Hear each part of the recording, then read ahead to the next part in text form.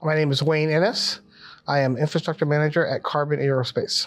Carbon Aerospace is a company that is about 1,200 people across 3 locations, Texas, Georgia, and Thailand.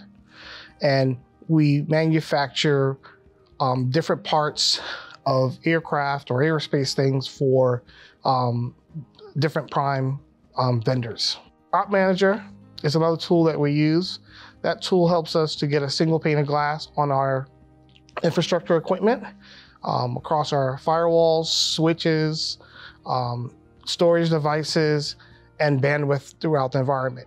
OpManager helped us to gain visibility across multiple platforms, storage, networking, firewalls, access level port switching, so we can have a single pane of glass to review, troubleshoot, and diagnose any problems.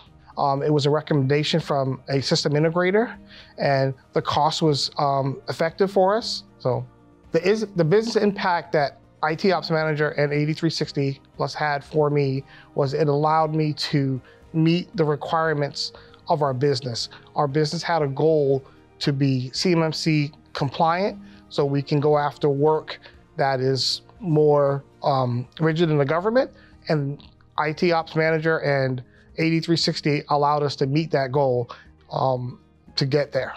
The top 3 things of ManageEngine that drew our attention was cost, ease of use, and technical support.